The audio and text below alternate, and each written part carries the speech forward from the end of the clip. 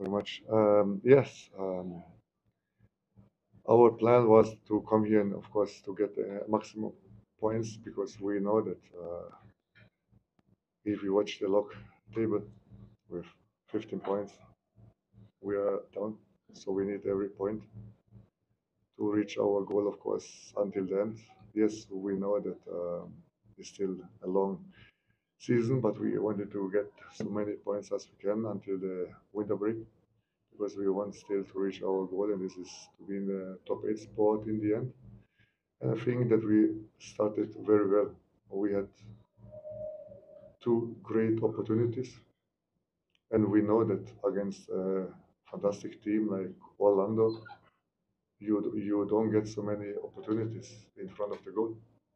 And if you get some, then you have to score because I think if you score from the two great opportunities, one goal, the game can be totally different.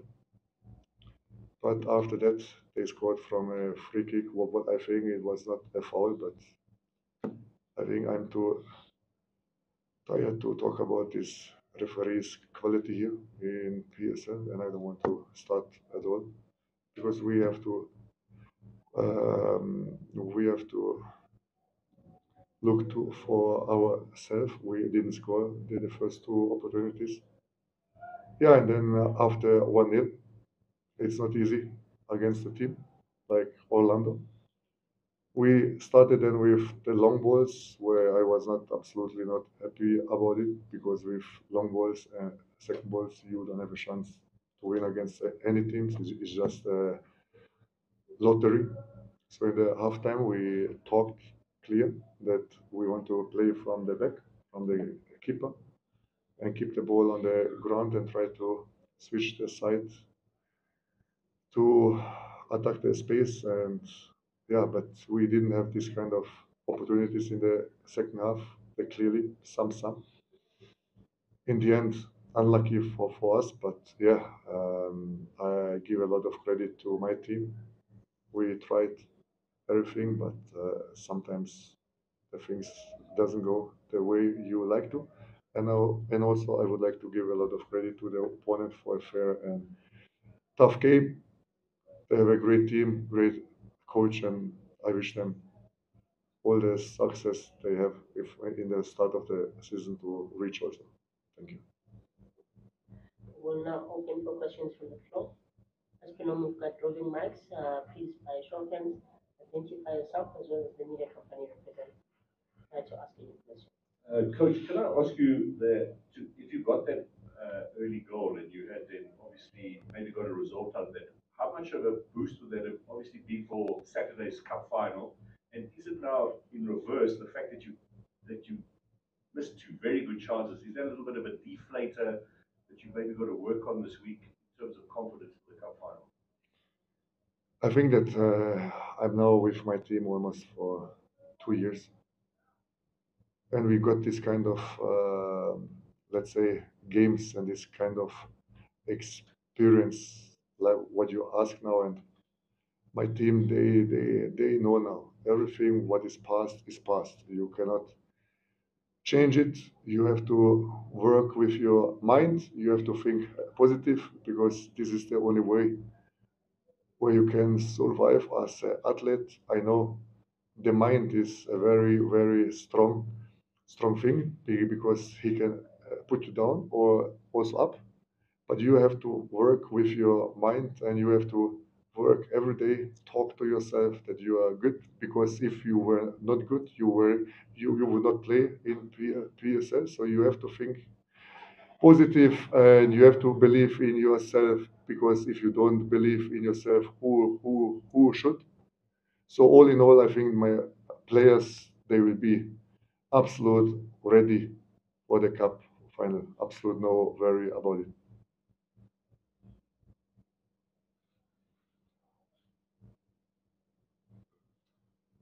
Coach, hard luck on the result. Very luck on the ABC. You talk about being intentional about playing from the back, and also you're discouraging playing that long ball. And earlier this week, on that very same set, we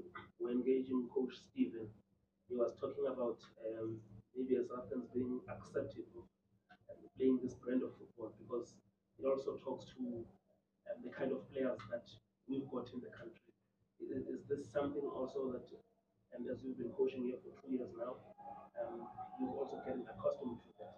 This is the right type of football to play with the players, of course. I think it's complex, more complex as just to sit here and say we have to play always from the back and everybody should do this because to play from the back is hard work. Play the long balls, it's the easy part. You just put the long balls and everything just with lucky deflections, lucky free kicks you score. But this is in my view. But again, every coach has his own style. My style, I don't like this long balls, second balls. But if you want to play like this from the back, you have to start with under 15. You have to start with the younger players because again, I never saw so many talents that you have here actually in South Africa. Unbelievable what was skillful players, fast ones. But if we talk about a tactically approach, this is where you are not far. Because if you watch the big five leagues, they are just far away. What when we talk about the tactically side, because we get also players from the under 21, under 23 from NFD, and you can see that they are not coached. What it means coached. I don't want to talk about other coaches, but I mean like about the tactical view. And this is where you have to start with under 12, under 13, 14, 15, 16. But now if I say against something more, it will be again this coach, he talks too much. But the thing is, if you ask me about the opinion, and I'm honest, I think it's just good thing for the PSL because I like this country. It's a beautiful, beautiful country with a lot of beautiful people. And in my view, if you don't need any education in PSL, what we should then talk about? If PSL don't respect this league himself, and if anyone can be a coach, what we are talking about even more. So it means the standard has to be again to improve everything here because you have unbelievable skillful players again. But to improve everything, you need a standard because to be in PSL, you have to be one of the best, let me say, coaches, right? But to be the best, you need education. So to educate yourself, it takes time. For me, if you ask me how long it took to have the UEFA Pro, 7 years. But it's not about only about the education. It's about you educate yourself that the players don't get injured. So you have to know about the micro cyclus, you have to know about the macro cyclus, you have to know about the meso cyclus, you have to know about everything to improve the players, to make them fit, that they don't get injured. So and if a team has 10 injured players with hamstrings and with adductor, then you have to ask yourself, do you know so much about these kind of things as a coach? So it's the complexity. And if you improve like this, you need also for under 15, you have to have education coaches, minimum CAF B for under 15. Under 17, CAF A. Why not? Then you will improve. And then we can talk about to play from the back. Because then you get players from the under 18, they are top, they are well educated, and it's easier to play with them. So all in all, I think it's more complicated. But again, we went now because it's about the game, and now it will be again Ramovic talks too much. But I apologize, but you asked me, and this is my honestly answer.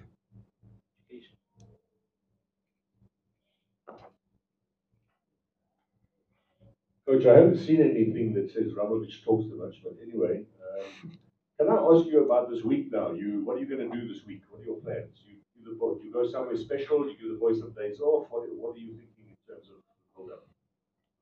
We reached the cup final, and it's a beautiful thing. So it means that this club and this team goes in the right direction, and that's it actually. Yes, it is a cup final. Yes, we will prepare ourselves because it's a fantastic opportunity for us. And but even if we don't get a positive there also, we believe in our way. We believe in the way how we build up the club and the team, and we will have a lot of more cup finals. I'm absolutely sure about it. Why? Because I believe in our quality. I believe in my stuff. I believe in myself that we can make it. It is a process, especially for us if you don't have this kind of financial power like other clubs.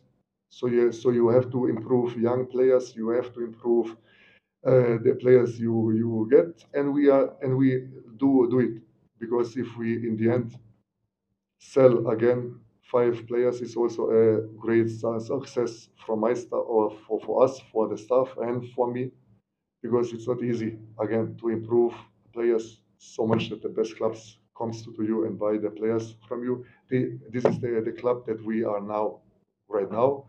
But I'm absolutely sure that soon, if we get financial stronger, that we can keep this kind of players, and then we can hopefully be one of the best teams in the league. It is a dream, but why we should not dream big? Sorry, what are you doing this week, coach? We do the same thing, same like always. We analyze now why we lost the game. We analyze now what we should improve. We analyze what we should not do anymore. And then day off, but then we are preparing ourselves just like the last 2 years, what we do, and try to improve even more and more and more. We record every session, we cut clips, we show the players what we do, what we have to improve. We will analyze also the opponent. We will show the guys some clips. I have a lot of time now to watch again a lot of games from Stellenbosch, and then to cut the clips what we believe that we can hurt them, where are the strengths, the weaknesses, the same procedure like always. Next question, guys. Thank you. Good evening, Coach. Karao from Supersport. Coach, you have to forgive me. I've had an opportunity to watch a couple of your training sessions. Maybe not legally so, just to try and learn from you. And in my eyes, you're one of the best coach technically. What makes a good coach in your eyes? Because you're not far off from the other top coaches. From in your perspective, what makes a top coach? First of all, thank you very much. Secondly, the next time if you come, just come to me. You're always welcome to watch the training sessions, so you don't have to hide.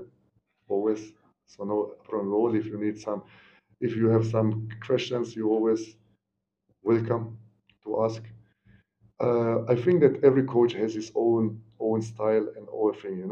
I'm more because I went through when I played myself, so I went through all the good things and the bad things. So I know actually what it takes to be a professional guy, and I know that to increase the chances to be a good coach is, of course, to educate yourself. But I think it's not always as a coach. I think it's always in every job you are doing. You have to educate yourself because this will increase the chance that you know about your job, that you know about the things that you can change some tactically things, that you can change something that you can see in the game what the opponent does. Example, when we played now against Amazulu, they played 3-5-2, but in the halftime they changed on 4-4-4-2. So then you have to change your game plan also. And you have to spend a lot of time, you have to be upset about your job. You have to love your job. You have to enjoy it to improve every day 1%. And this is, I think, this is the thing what I would tell a coach what he should do, because when I see you have in our league a lot of great coaches. One of them, example, Eric Tinkler. Then you have Rulani. Then you have Rio from Orlando. Then you have a lot of great coaches, but also you have some coaches. You ask yourself, how is this possible? Any names, coach? Please, no. None today. A lot of respect, but I think everyone can have their own opinion. Take us on the final question.